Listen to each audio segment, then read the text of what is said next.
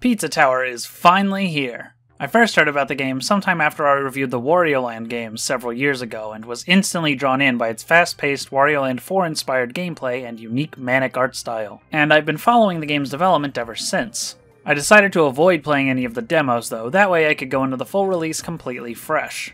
After years of waiting, on December 2nd, 2022, the game suddenly appeared on Steam with an imminent release date of January 26th, 2023, and the hype train was in full gear. For the next month and a half, all I could think about was playing Pizza Tower and how excited I was for the game. I just knew I had to make a video about it as soon as I could, so I recorded my entire first playthrough and paid extra close attention to every little detail I could. I'm happy to report that Pizza Tower stands tall next to its inspirations, while providing a distinct charm of its own to set it apart. So let's dive deeper into what makes Pizza Tower so good. Quick heads up before we start though, there will be spoilers ahead. This game is still hot out of the oven, so be careful. I'll save the major spoilers for a dedicated spoiler section later on, but I know some of you might want a fresh slice, so you've been warned. Finally, if you enjoy this video, it would really help out my channel's growth a lot if you leave a like and a comment, and subscribe if you're new. Algorithm and all that. Alright, on with the review. Pizza Tower opens with your average middle-aged Italian man, Peppino Spaghetti, struggling to make ends meet in his independent pizza restaurant, when suddenly a giant floating pizza with a face on it shows up to threaten Peppino with a laser that'll destroy his restaurant. Peppino runs off to the competing pizza tower next door to destroy it and keep his business safe. Throughout the ascent, you'll have to knock out these support pillars in every level, and then escape back to the start of the level before Pizza Face takes notice and catches up to you. Each floor ends in a boss fight with one of Pizza Face's mercenaries, including an artist Pepper, a gunslinging cheese blob, and the Noise, a hyper rabbit-like creature. I won't spoil all of the bosses here, I'll at least wait until later in the video for a spoiler section, but they get pretty crazy later on. You'll also meet a few friends throughout the tower, such as Gustavo and his pet rat Brick, who are a playable duo in a couple of stages, Jerome, one of the Pizza Tower staff who operates lifts and unlocks secret doors for you, Mr. Stick, who acts as the moneybags of this game, and John, the pillars that hold up each level. Their name is John. While the game has a kooky cast of characters, there isn't actually any dialogue whatsoever, barring a few tutorials that these pizza ladies give you. Well, there is one that isn't a tutorial, but she's not very nice. Point is, the storytelling is pretty minimal. I could nitpick it, like how it makes no sense for Pizza Face to warn Peppino that he's gonna blow up his restaurant. He could have just done it, and since there's no dialogue, I can't really analyze why he would do this beyond mere speculation, but it doesn't really matter that much. The story isn't the focus of Pizza Tower, it's more about the vibe. It's hard to care about there not being much of a narrative here when it's constantly drawing me in with its expressive insanity. Everything in Pizza Tower is drawn to fit within a manic energy that persists throughout the entire game. Peppino himself is incredibly well animated. Each and every frame looks properly cartoonish and crazy. Enemy designs are unique and inventive, and their eyes will pop out of their heads when you run towards them at max speed. Characters overreact to every little thing, and exaggeration is put to great use in all of the sprites. There is so much charm in this game's sprite work, I couldn't possibly list every single example, but I will share some highlights at least. For one, every level has its own title card, often with unique art styles and silly poses. Some of these are absolute gems too, like Peppybot Factory, Gulf, and my favorite, Gnome Forest. One of the later levels, Don't Make a Sound, has a gimmick where you're being chased by giant mutated topping monsters, and when they catch you it plays a jump scare, but there's a small chance that when you get caught it'll instead show Peppino and the topping monsters celebrating Oktoberfest, which made me laugh my ass off when this first happened instead of a jump scare. The game is absolutely chock full of hilarious sprites and Easter eggs, like a few secret rooms hidden throughout the tower hub, or even the game's desktop icon. If you find it too intrusive, you can disable the HUD elements in the options, but it's just too funny for me to turn it off. You get this up-close Peppino cam in the top right corner of the screen at all times, changing to match his state, whether you're running, getting hit, or in one of the game's many transformation states. They all have unique animations, and it always gives me a laugh to look up there and see what's going on. The sprite work all looks like it was drawn in MS Paint or something, which is not a complaint. I absolutely love the way it looks. It's basically like a slightly higher res pixel art, which is a style I've seen a few games using recently. Environments all look really nice, with each level having a unique visual theme as well. The first level does look a bit blocky, but it wasn't an issue I noticed with any other level. The rest all looked great. I'm really impressed with the variety here too. Considering the game has like 20 levels and not a single one of them looks generic or repetitive, that's pretty impressive. You have some really cool ideas for platformer levels here, like a golf course, a city of pig people, a war-torn battlefield, and a graveyard. Even when the level tropes are a little overdone, they do something new and unique with them, like the Wild West desert level that has pizza-themed supermarkets loaded throughout it, and then ends in you running into a UFO filled with alien enemies and cows that kick you around. Or the ice level that later gives you a spicy pepper pizza slice that turns Peppino into a fiery demon, destroying everything in his path. There is so much ingenuity on display with these level themes. It makes sense given the Wario Land 4 inspiration, but even that game had a couple slightly less interesting themes. Not so in Pizza Tower. Every level stands out with memorable themes and unique aspects. Even the levels' names are funny, like Blood Sauce Dungeon, Refrigerator, Refrigerador, Freezerator, and Oh Shit. There's a level in this game called Oh Shit. They just went all out with this game. No filter, just pure chaos from start to finish. I love it. Even the in-game text's font is unique, and I love the way it looks with these thick drop shadows. On the more technical side, all of the art was drawn in a 960 by 540 canvas, meaning the game will cleanly scale to 1080p and 4K. But if you have a 2K monitor or something, the scaling won't be perfect if you play it in full screen. It's not a huge deal, but with pixel art I know that stuff matters to a lot of people, myself included, so it's worth mentioning. The game has a number of resolution options, but you're going to want to play it in an integer of 540 for the best experience. Changing the resolution doesn't seem to do anything when you're in full screen though, so it probably just ignores this and sets it to whatever your monitor resolution is. Fine by me, since my monitor is 4K and that's a clean integer scale. There's also an option for texture filtering, but turning it on and off didn't seem to do anything, so I'm not entirely sure what it does. But it was on for my entire recorded playthrough. As far as performance goes, I didn't run into any issues. It ran at a silky smooth 60 FPS the entire time, and the game never crashed on me once. I only encountered one bug in my entire playthrough, where one of the achievements wouldn't work if you entered a secret room during your run of the level, and I had to go ask people in the Pizza Tower Discord for help, where they told me that the secret room bugs out the tracker for the achievement. This bug then got patched later that very same day, no joke. Actually, there was a second bug I encountered in my second playthrough where the pop-up for the Sage Blue clothes procced twice for some reason. Once after beating the 4th level on the first floor, like it should, and then again after the first level of the 2nd floor. Maybe it has something to do with the fact that I exited to the menu during the cutscene to skip it and save some time? I don't know. That said, the game is actively being updated and slightly rebalanced constantly. For example, I actually felt that the requirement for beating the game was pretty high, only allowing you to miss 5 of the 95 toppings to access the final boss. But the same day I finished the game, they later released a patch lowering the requirement so you can miss up to 9 toppings now. It's not a huge deal for me since I was 100%ing the game anyway, but that's still a change that I appreciate. Even that weird double clothing unlock glitch got patched as I was writing this script. The devs are clearly taking community feedback into account and updating the game accordingly, so it's very possible that any complaints I bring up will be addressed by the time you're watching this. In fact, I had a whole ramble about how annoying it was that the game doesn't hide your cursor when in full screen, but they patched that out too. Though not until after I recorded an entire playthrough, so sorry for any lingering mouse cursors on the footage. The sound design and music both perfectly complement the manic energy of the visuals as well. The soundtrack was composed by 3 people, with Ronan de Castel, aka Mr. Sauceman, behind most of the level themes, and Klasky Jiddo, aka Frostix, in charge of the other level themes, the remixes for the secret rooms, and some miscellaneous menu themes, with Post Elvis responsible for the file select theme. The soundtrack is incredible all around. Everyone on the team did a fantastic job bringing a unique vibe that fits the game's aesthetic perfectly. There's a decent amount of genre variety, but it's mostly underscored by a funk style with accentuated bass riffs, guitar solos, fun percussion tracks, record scratches, and lots of sound effects on samples, some that you might even recognize.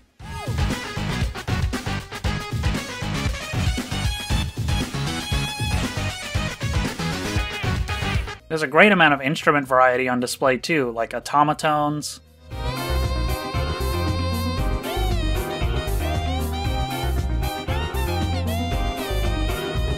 chiptune waves,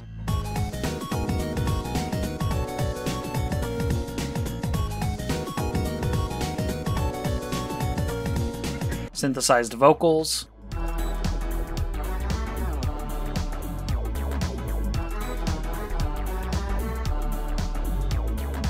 orchestra hits,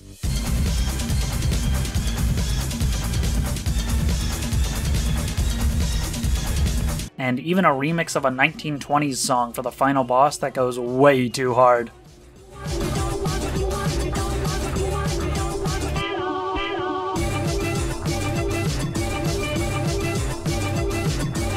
Some levels have 2 themes for different sections of the level too, which is extra effort that I really appreciate.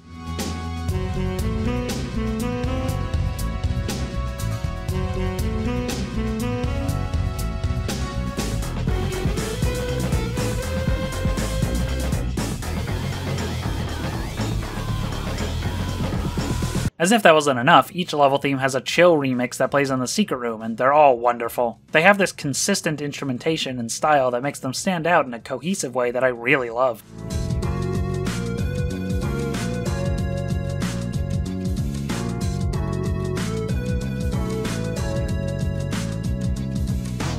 The game was originally going to have a unique remix of every level theme for the escape sequence too, but the original It's Pizza Time was so good that they decided to just keep that for every level in the game, and honestly, I have no complaints. This is one of my favorite songs in the game.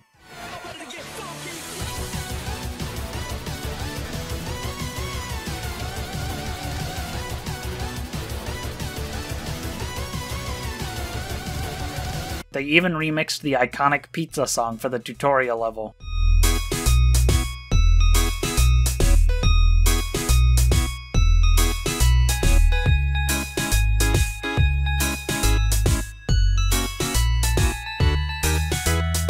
Beautiful. This entire soundtrack is just full of bangers from start to finish. I absolutely love it. The in-game sound effects are also great. Every one of Peppino's moves has a perfect amount of crunch to it. Collectibles all feel satisfying to pick up, and blasting through enemies feels so good. Not to mention the amount of random voice lines that really accentuate each action, like when Peppino gets hurt, or the whistle when you get a good combo, or the taunt sound effect. And like, why does Jerome make this sound when you pick him up? Of course, we can't forget Peppino's iconic scream. Everything about the game's sound design perfectly ties into that chaotic nature, while also providing some incredible tunes that I'll be listening to for a long time. Everyone seems to love Pizza Tower's unique aesthetics though, not just me. In fact, I've even brought my good friend HotCyder on to share his own perspective on why Pizza Tower's unique stylings work so well. Take it away. From its first screenshots, Pizza Tower made an immediate impression on the strength of its visual style, and with its final release, the title continues to astound. Tour de Pizza created a world of sentient czar, strange entities, and perhaps the most stressed out protagonist in video games, all of which have been painstakingly hand-drawn and animated frame by frame. A common point of praise from reviews is that Pizza Tower looks like a playable cartoon. This is true, but to Pizza Tower's credit, the look is more than skin deep. Not only does the game ape aesthetic qualities, but cartoon logic is baked very much into the experience. Video games as a medium incorporates multiple art forms: user experience design, foleying, and of course art and animation. Whether a character is made out of pixels or polygons, a creative force was responsible for how they look and move.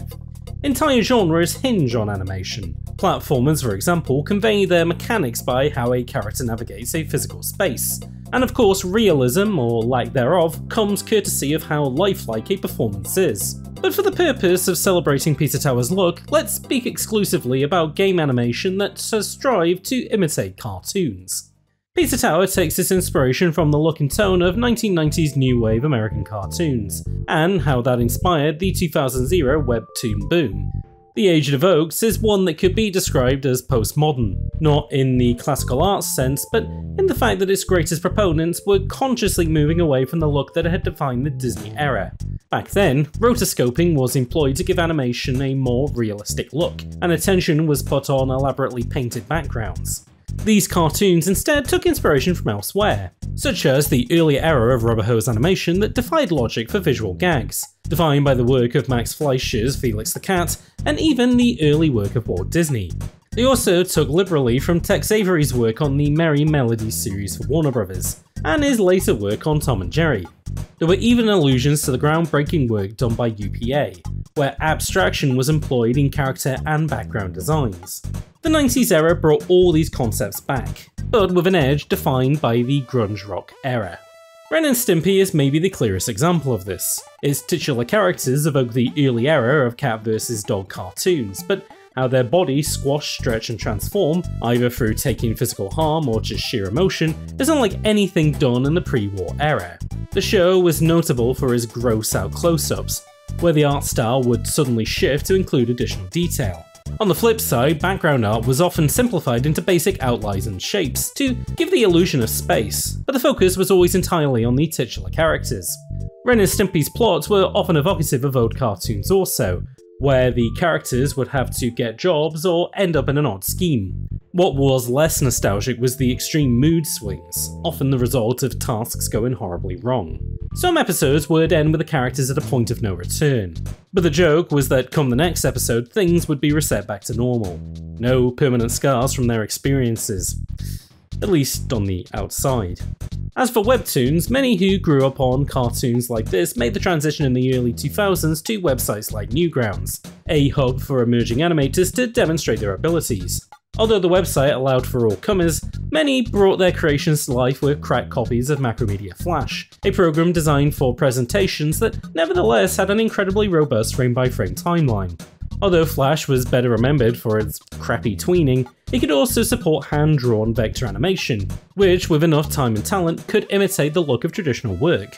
Where Flash was at its most appealing was somewhere in the middle, where there was a talent behind the work, but flaws in the process added to the quality. Keyframes and poses were more extreme here because of the economy of less frames to work with. It was an evolution then on what these previous cartoons were doing, but pushed to further extremes due to limitation. This feeds very much into Pizza Tower and its extreme animation poses. Granted, although it feels Flash in spirit, the levels, props and actors are all drawn in a thin, hard pixel line style that evokes Microsoft Paint, with a limited colour scheme to match.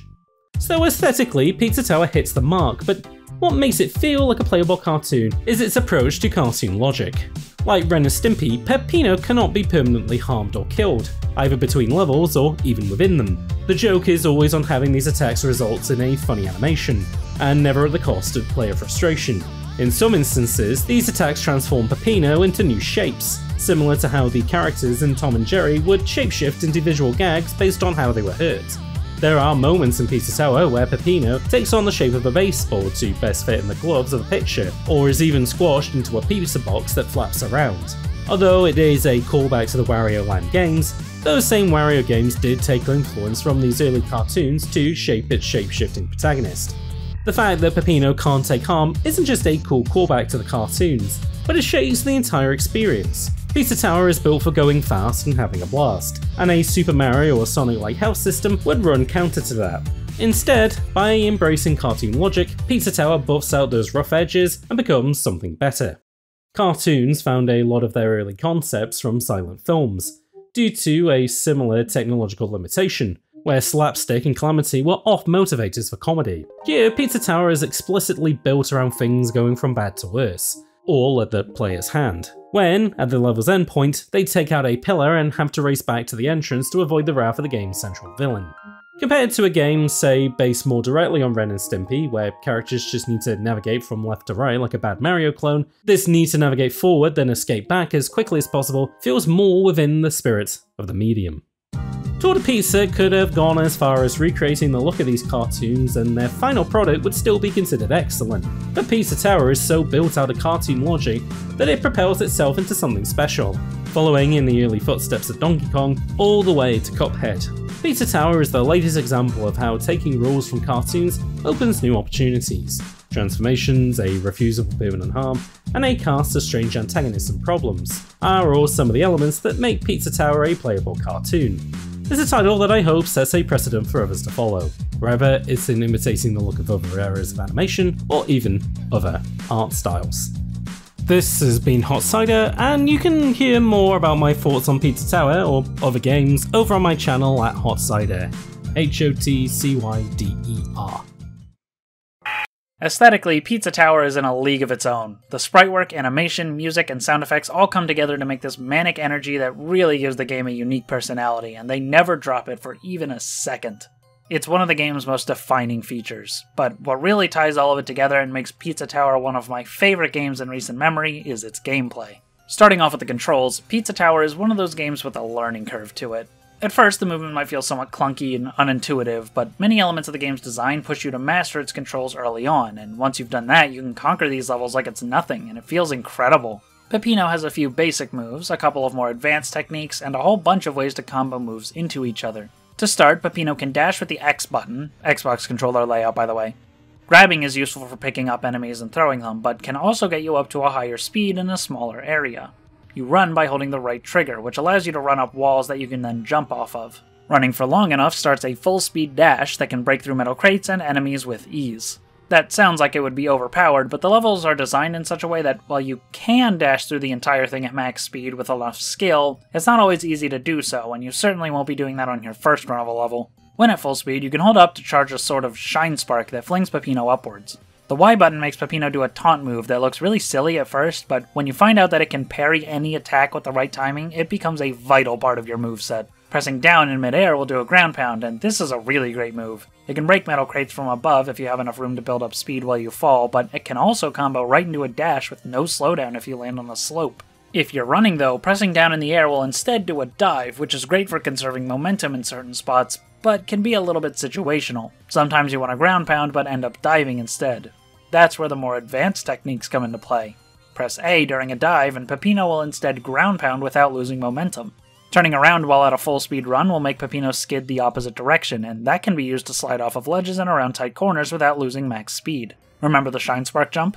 You can grab to the left or right mid-jump to cancel it and redirect your momentum sideways, directly into a full speed dash. One of my favorite moves is the uppercut, done by pressing up and X at the same time. It thrusts you into the air with a huge attacking hitbox that's really useful for killing enemies instantly, which can come in very handy for quickly resetting the combo meter. The best thing about these controls though is that all of these moves gracefully flow into each other. Holding the run button during a grab will transition you instantly into a run with an extra speed boost. Grabbing into a wall while running will make you instantly start wall running. After diving into the ground, Peppino will get right back up and keep running. Ground pounding into a slope gives you instant max running speed. You can combo every one of these moves together without slowing down at all, and once you've mastered it, it makes you feel like a speedrunner. It may take a bit of getting used to, but similar to games like Super Mario Sunshine, it rewards skilled players with a sense of speed matched only by games like Sonic, but with less clunkiness and rote memorization of massive level layouts. This game feels so good to play at a high level, and it'll keep me coming back to it for years.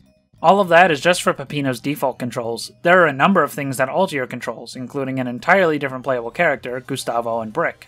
One of the bosses, the Noise, was also planned to be playable, but was delayed to launch the game on time. That said, he will show up in a later update eventually, so be on the lookout for that. Apparently there was also a co-op mode of some kind that was planned and even included in one of the demo builds, but it was removed from the final release. It might come back in a later update, but I wouldn't get my hopes up.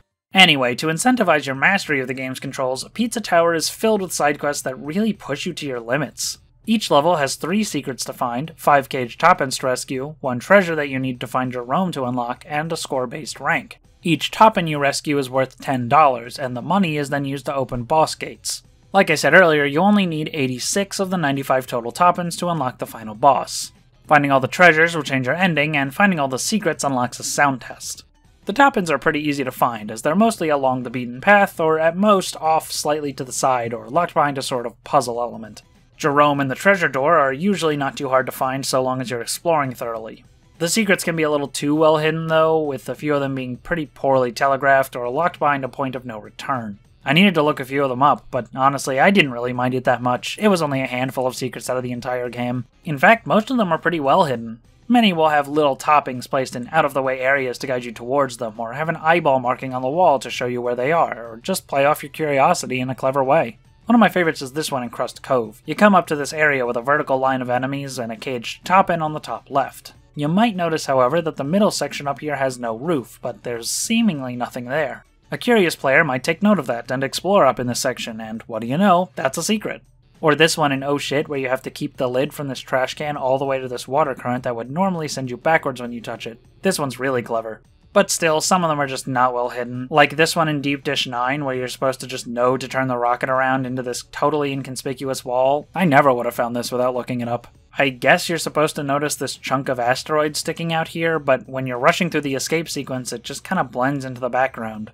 That said, one of the patch notes that came out towards the end of my playthrough mentioned some secrets were made more clear, but I'm not sure which ones they're talking about. My complaints there might just not be an issue for you if you're playing this game fresh after this patch, so take it with a grain of salt. Additionally, unlike the top-ends, if you miss one of the secrets, you can't just go back to grab the one you missed. You have to get all 3 in one run. That's not really a big deal if you're going for 100% though, because of the way the ranking system works. The ranks are purely for extra percentage on your file, and don't unlock anything besides some clothes. The clothes are just different costumes unlocked by doing various random tasks. They're global unlocks too, so they'll apply to all files.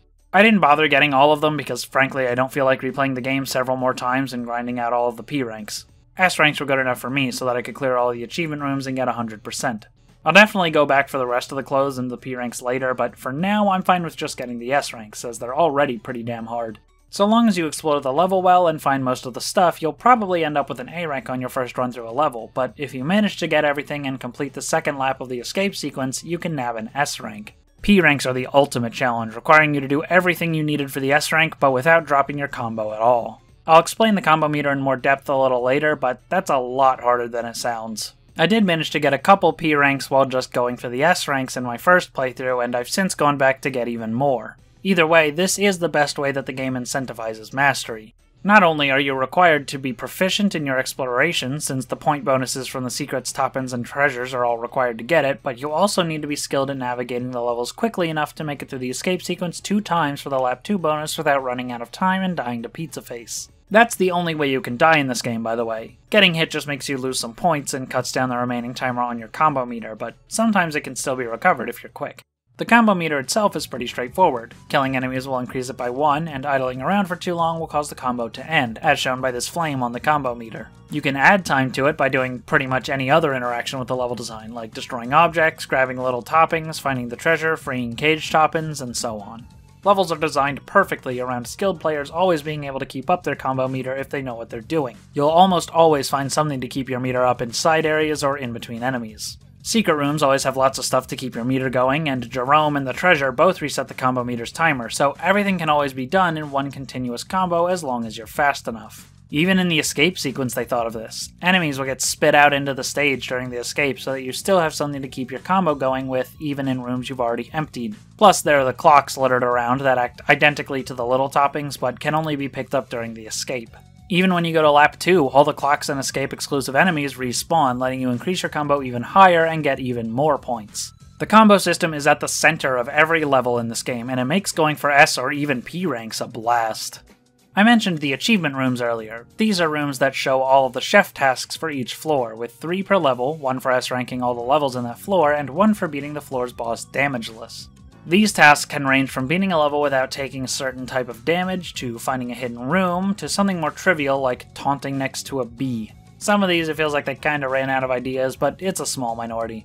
The first level has some of the hardest achievements in the game, requiring both a speedrun of the level in under 2 minutes, and a run that gets a perfect combo of 99. If you're like me and you want to 100% everything as you go, you might spend a good few hours grinding the first level of the game. In the moment, it was kind of frustrating and tedious, but looking back, I'm really glad I did it when I did. These are hard, and forcing myself to master the controls that early on helped me so much in getting comfortable with the game's flow, and I eventually came to really appreciate having that extra skill training that early on in the game. Pizzascape has an achievement requiring you to parry 10 fork knights, which taught me as early as the second level that there was a parry move, well before this tutorial pizza lady tells you about it. Not all of the achievements are great though, some are just kind of annoying. Like in Blood Sauce Dungeon, there are 2 damageless tasks, one for avoiding lava and one for avoiding buzzsaws.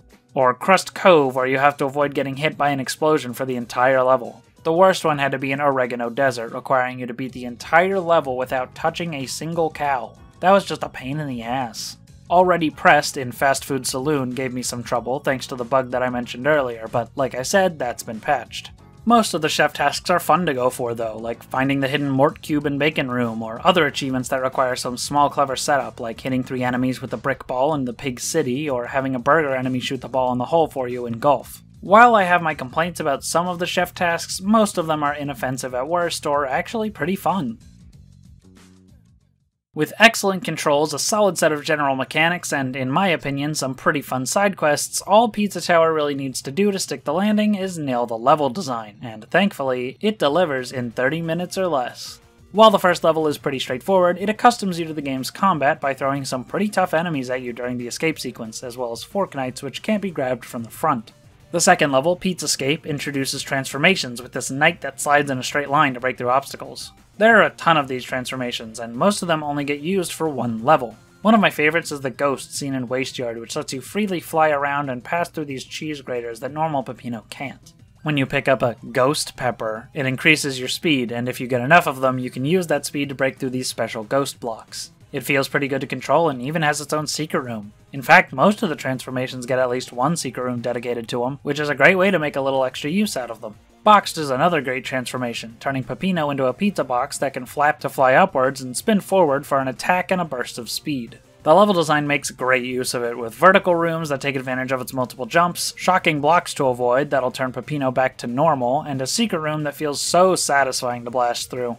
They aren't all this complex. Some of the transformations are pretty simple ones, like the weenie mount that's basically just a horse, this barrel that slides under small gaps, or the ball that automatically rolls forward and also slides under small gaps.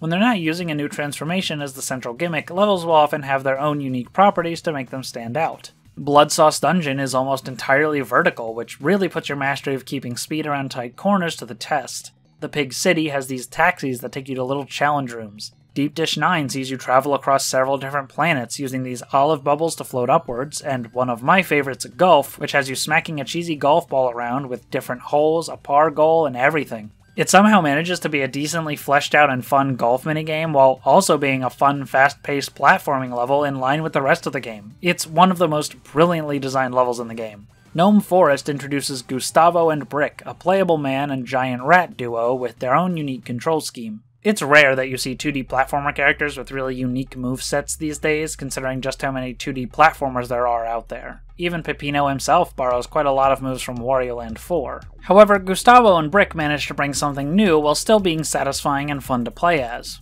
Most moves are the same as Peppino's, so it doesn't completely throw you for a loop when you just randomly gain control of a brand new character. You can still jump with A, do a dashing attack forwards with X, run with the right trigger, ground pound by pressing down in midair, but the details are all different. Instead of running straight up walls, Gustavo uses Brick to bounce up and off of walls, which can be chained infinitely to climb upwards. They also get a new attack by pressing up and X at the same time, where Gustavo kicks Brick forward in a ball to knock down any enemies in his path. Lastly, they have a downward slam that can break metal crates from above and also acts as a pseudo double jump. Most of this level is played as Gustavo and Brick, but you do eventually go back to that guy to finish the level. They even make a return in the Pig City to bust Peppino out of pig jail, and this section adds even more new elements to complement their unique gameplay, like these rat balloons or pig cops who steal Brick until you can reach them as Gustavo alone. It's kind of a shame you only see them in 2 levels, because with such a unique moveset, I feel like they could have done a lot more with them, but I'm also glad that they don't overstay their welcome. They're a great addition to spice up some otherwise pretty straightforward levels. From here on out, I'm going to go into spoiler territory. Big secrets, late game levels, bosses, and the ending. If you don't want to get spoiled on any of that, skip ahead to the timestamp or to the next chapter in the video where I'll give my final thoughts. 3, 2, 1... One of the craziest surprises this game has is in the Floor 2 level, Fun Farm with special guest Mort the Chicken. Yes, the same Mort the Chicken from that crappy PS1 game with the hilarious cutscenes. Mort attaches to Peppino's head for one of my favorite transformations in the game, giving him a double jump and a forward pecking attack that can swing him off of these special Mort hooks. There's even a secret room with a hidden Mort cube. I love this so much, but man, I wish they hadn't shown this off until the game's final release. I already knew about the Mort cameo going in, so it was more of an, oh yeah, I forgot about this moment. Had I not known, I would have lost my goddamn mind. Thankfully, not everyone has been spoiled on this surprise, and you can still get some great reactions. Try out the farm level. I'm a Southern boy, that's where I belong. Yeah, special Oh guest. my god! More the chicken? Oh my god! What? Wait! What? Hold up! No! Wait! Stop! Stop! You cannot just name drop that. You cannot just name drop Mort the Chicken. You can't just put Mort the Chicken in your I do wish that Fun Farm and Gnome Forest were swapped though. It would have put more space between the 2 levels where you play as Gustavo and Brick, and saved the Mort cameo for a little later into the game. Not a big deal, but I felt it was worth bringing up. The 5th and final floor of the game is home to some of the best levels in the entire game. Pizza Scare is the most traditional of the 3, but it has this really cool gimmick where you're being chased by the King Ghost, which will haunt nearby objects unless it gets stuck in a TV. Then you might need to break it out to progress. This level also has some of the best uses of the ball transformation, including one secret that requires you to bait one of these bats downward to kick you into a ball to break this pin rat. Next is my favorite level in the entire game, Don't Make a Sound. In this level, you're sneaking through a pizzeria filled with mutated animatronic topping monsters. If you trigger the alarms, they'll wake up and start chasing you, and this tense music starts playing. If one of them catches you... The jump scare just makes you restart the room and turns you into this little toy Peppino that spells out all your points for a few seconds. Then you're back to normal. I love how each of the secrets in this level has you running from a different animatronic for the entire secret, and they've actually got some decently tricky movement in them. One little detail that I really appreciate is that you can purposefully trigger the alarms early without waiting the full 5 seconds by taunting in front of them, which is useful for some of the required alarm sections when going for a high rank. In fact, it's absolutely required to get the P rank, since otherwise you wouldn't be able to get through the secrets without losing your combo thanks to the mandatory 5-second wait at the start of each one. This level is also home to one of the most clever puzzles to hide a secret room in the entire game. I noticed these electric blocks covering up a pathway into the floor here, and knowing that the animatronics can destroy these blocks, you naturally have to get one to follow you back here. Problem is, the animatronic is to the right of this area, and the alarm is even further past it. The trick is to get in range of the alarm and then use the 5-second cooldown to run back to the left before the animatronic wakes up so it can follow you back and break the blocks. Now, while the core concept of the alarms, animatronics, and jump scares are all really clever, what ties everything together is the escape sequence. You get a fucking shotgun and just blast away the animatronics like it's nothing. It's super cathartic and honestly really funny. Finally, there's war. In this level, the entire thing is an escape sequence. As soon as you grab the shotgun at the start, the timer starts ticking, and the only way to get more time is to make it to these computers before you run out. This is by far the hardest level in the game, spamming you with tons of enemies and explosives and missiles and whatnot, and it took me a good few tries before I managed to finish a run of it. Once I had the route down though, I kicked this level's ass, and it felt so rewarding. Another fantastic level, and a great finale to the game's collection of incredibly creative, well-designed levels. The levels are already fantastic, but what really elevates them are the escape sequences. I thought this was a pretty neat mechanic back in Wario Land 4, but here in Pizza Tower it's been perfected. While many levels are a simple run back through the level, each one will have rooms unique to the escape sequences, so there's still some on-the-fly action there. A lot of times, certain collectibles will be exclusive to the escape sequence route, so you still have to explore while under the threat of a time limit. Fortunately, the time limit is pretty generous, and even when you do run out of time, you can still sometimes make it to the goal before Pizza Face catches you. The only levels where running out of time in the escape is an instant loss are War and the final level. In all the rest, running out of time spawns Pizza Face and he runs after you. He's really fast though, so unless the rest of the level to the goal is a straight shot, you're probably not going to escape in time, but it can happen. Since the Lap 2 portals are locked until you've beaten the level at least once, your first run through the level will give you plenty of time to explore the escape route thoroughly and learn where everything is. Going for S or P ranks are where things get interesting, as you now have to contend with the escape's Lap 2. This is required to earn S and P ranks, and doing 2 full laps under the time limit can be really tight.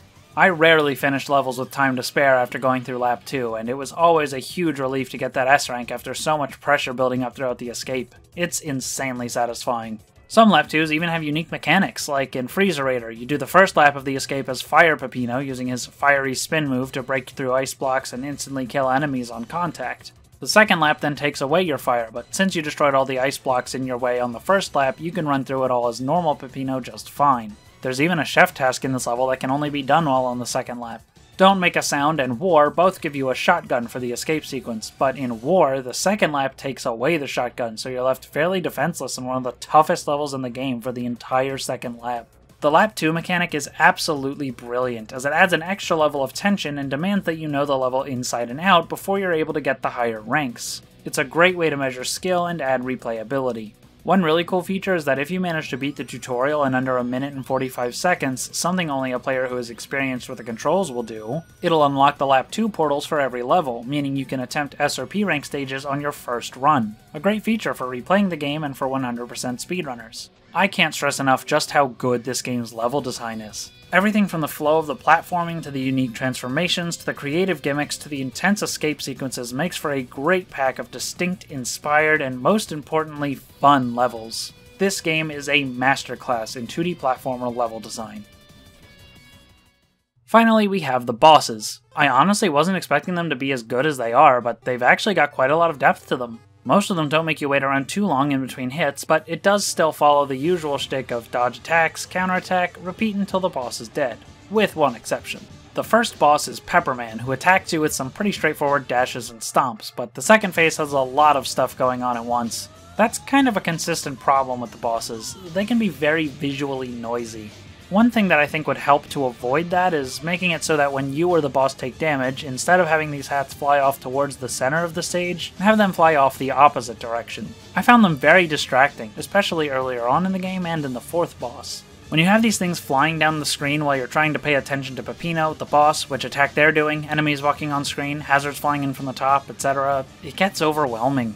Next up is the Vigilante, a gunslinging glob of cheese. In this fight, you attack him by firing a gun at him. You can either spam single bullets really fast, or charge up your gun to shoot a mega bullet for extra damage. I like this a lot, but I do have a complaint. Firing the gun is mapped to the X button, the same button you normally use to grab, and so you're not allowed to grab while holding the gun. They also use this for controlling the shotgun, but that's a two-handed weapon, so it makes more sense there. For a little pistol? I don't see why you can't let players still use the grab as a burst movement option and just map firing to the left trigger or something. So long as there aren't any enemies for Pino to grab onto in the fight, which there aren't, it wouldn't really be a problem. You can do every other movement with the pistol just fine, even others that require the X button, like the uppercut, but not the dash? This isn't really a big deal for this fight since it's fairly easy, but the pistol returns later in a much harder fight, and it was really annoying there. Third is the Noise, a riff on the Noid, which has gained a cult classic iconography lately due to its silly design and cartoonish nature.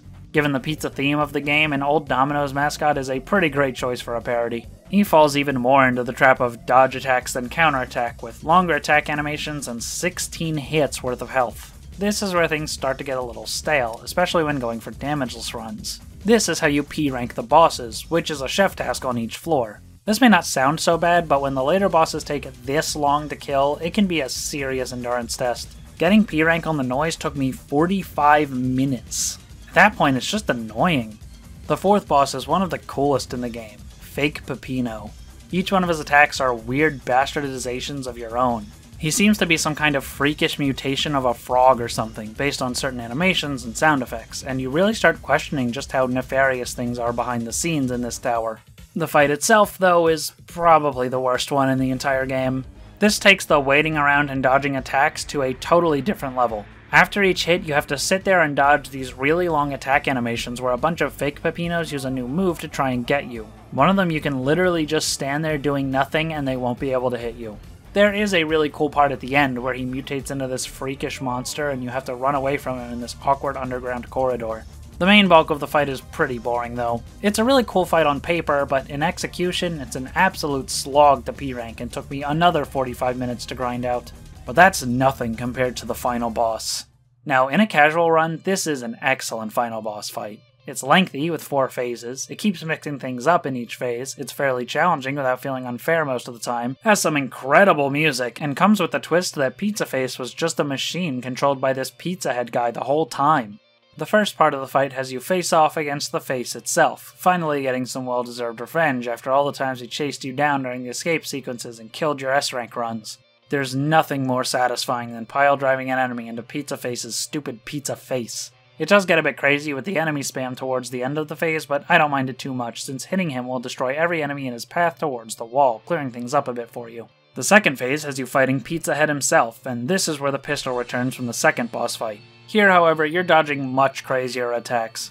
There are some great ones here though, like when he throws the TV with your face on it at you and it bounces around the screen, or when he changes into a baseball uniform and pitches Brick the Rat at you. Halfway through this phase, Pizza Face comes back to drop these little cogs onto the battlefield, and no joke, depending on your luck, sometimes it'll just be straight up impossible to avoid the cog and Pizza Head's attack at the same time. This is by far the hardest phase of the entire fight. It feels like it goes on forever, and sometimes you'll just get fucked over by bad luck. And without an available burst movement option, there's just nothing you can do about it. In the third phase, Pizza Head brings back every previous boss to attack you all at once, but Peppino is so filled with rage that he absolutely wrecks their shit in just 4 hits each. This part of the fight is actually really fun thanks to these satisfying attack animations. The final phase has you up against Pizza Head in a one-on-one battle where he uses a few cartoony attacks back to back. It's honestly the easiest part of the entire fight, but I admittedly did lose a P-rank run here once. Speaking of which, the P-rank on this fight is absolutely dreadful. While it is a really cool final boss casually, it's just way too long to do damageless. It took me over 3.5 hours. I wish I was exaggerating about that, but I checked the footage. 3 hours and 40 minutes to be exact. I never want to do that again in my entire life. It was horrible. This is where you really start to feel the frustration of Phase 1's enemy spam and Phase 2's unfairness. I do really like the bosses in this game, but doing them damageless for 100% was not fun at all. At least I only had to do them this one time. I've got the achievements now, and I'll never have to do it again. When I went back through on my second playthrough, I had a lot more fun with them, aside from the still pretty boring fake Peppino fight. Anyway, once you take Pizza Head down to his last bit of health, Peppino starts wailing on him so hard that they ascend up into the sky, and then Pile drives him all the way back down into the tower. It's such an incredible moment and feels insanely satisfying, though I honestly wish this part had some QTEs or something instead of just being a cutscene. If I was the one spamming X to push them higher up into the air and then pressing down to deliver the final pile driver, it would have felt way cooler. Still, it's a really cool way to end the fight. Once the deed is done, you go back into the tower one last time to break the final John pillar and run all the way back to the entrance before the tower collapses for good.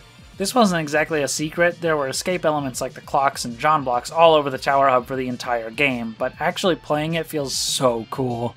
There are enemies and gimmicks from every level packed into one fast-paced, tense escape, and it's a perfect way to end the game. Along the way, you'll pick up all the friends you made along your journey throughout the tower, all escaping alongside you. Once you're all out, everyone celebrates together in the newly reopened Peppino's Pizza, and you get all these funny images of the characters and wacky scenarios during the credits. I love it, it's so charming. After the credits, you get Peppino's Final Judgment, basically a full game ranking based on your percentage. There are a few of these different end screens, and it's a really cool way to wrap up your playthrough. My favorite is definitely the 101% ending, but I won't spoil that here, you'll have to do it for yourself. That wraps up Pizza Tower. This game absolutely blew me away with its hilariously charming art style, comedic tone, and expressiveness, the fantastic controls with some really great depth to them, and incredible level design with some of the best variety and ingenuity I've seen in a 2D platformer. This game deserves to go down as one of the best indie games of all time, up there with the likes of Cave Story, Undertale, Celeste, and maybe even Among Us. I have no doubt in my mind that I'll be replaying this game over and over for years to come. It's just such an incredibly fun game to play. I absolutely adore Pizza Tower and couldn't recommend it enough. If you like platformers, you should play it. If you like games with charming, unique art styles, you should play it. If you like games that are more challenging, you should play it. If you play video games, you should play Pizza Tower. Simple as that. I might be a bit biased here. It's definitely one of those games that feels like it was made just for me, but still, I loved it and I'll gladly recommend it to anyone. I may have some issues with the game, but they're mostly small technical hiccups or minor design flaws. The vast majority of the game is an overwhelmingly positive experience in my opinion.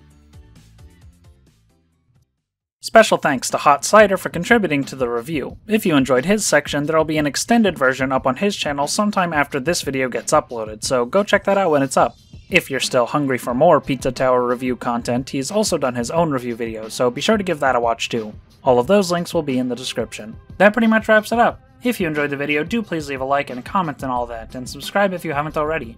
I do really appreciate all the support I've been getting lately. Special thanks to all the patrons here on the screen. If you'd like to support me monetarily, a link to my Patreon will be in the description. Thanks for watching, and I'll see you next time.